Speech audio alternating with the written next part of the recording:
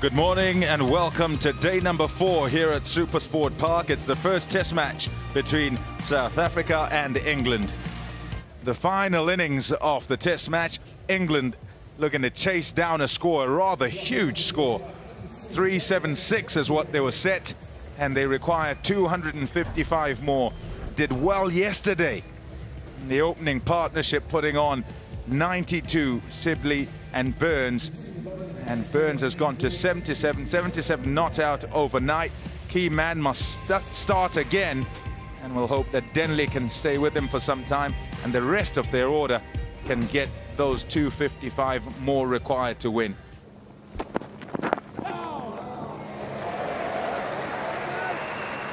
Off the edge, squared him up. At 4 runs. Shot. Oh, yes, what a shot. Fantastic. Cries of catch it. This should be taken. It's comfortably taken. That is an important wicket. That is a big wicket for South Africa. Nortje into the attack, and he's done it. Burns has played well, but he's got to go. First wicket of the day. Burns played nicely. 84, 139 for 2.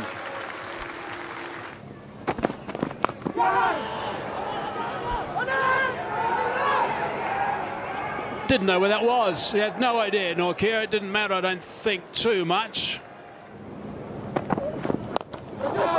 Good stroke. Not for the first time. Denley into position quickly. You can't bowl there with that field. Root is excellent off the back foot through the offside. That's LBW, has to be. Yes, it does. Well, at the far end, Root is just signalling to Joe Denley that he thinks it might be sliding down, so don't be surprised if Denley reviews. That's clipping. I think it's clipping too, yeah. Yep, it's the wicket they wanted. Now he's done for 31. He can be proud of his efforts, 158 for 3. Oh, it's a really good shot. The control was outstanding there from Root. That's a wonderful way to start after the break. Oh, that's cracked away. Very good shot in front of square. Nicely played by Root. He plays that so well. It's nicely worked. Plenty of gaps out there. That's going to go. Nicely timed. Down the hill almost. Another boundary.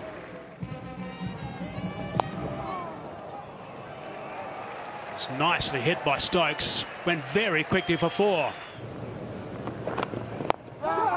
Down the ground, open the blade, over the top, and he's got 4 more. Yeah, smart cricket from Stokes.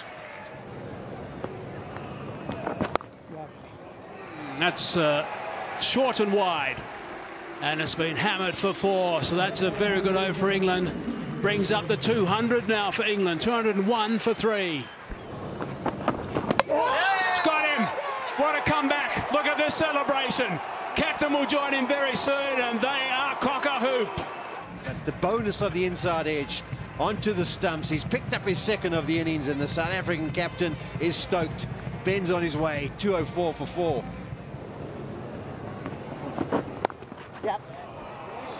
Poor ball. Short, wide, and Bairstow can just throw the hands at that. Here's the new ball. Shot. Beautifully played. Off the edge and gone. Double Nelson does it.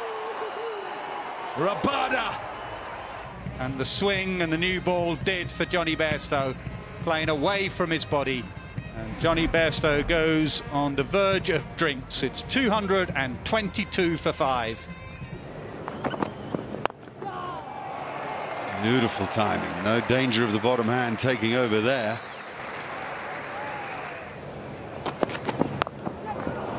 So, classic back cut. One from the history books. Yes. Noise and a catch and the finger as well. He struck again. He came into the attack earlier today, picked up a really important wicket, and now he has got a huge wicket. Root goes for 48. You can see the frustration. 232 for 6. Nortje now finds that little gap in between the gully and the third slip and goes for 4. Well, that's solid.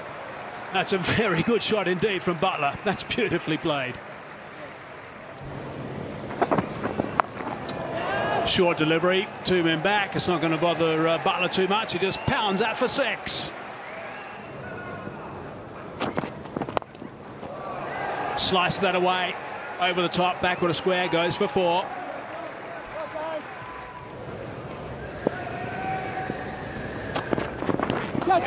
There's a nick and another catch and another wicket. Rabada has struck again. Curran is now on his way, so this is really good work with the second new ball from South Africa. The dangerous Curran goes for 9. 251 for 7. He's away, off the mark. Chases on. Hamza it is. And he assists over the rope. Front of Dawson takes the catch. Nortje has picked up another wicket. Revenge for Nortje. It's a really good performance by South Africa now. They've got their 8th. Archer gone. England 8 down. South Africa 2 wickets away. Nortje again. Short delivery first up, I guess, which is generally what happens these days. Hitting the pitch really hard. It climbed on Broad, and whether that was glove, visor, maybe a combination of. Stepping aside and just whipping that away out of the middle.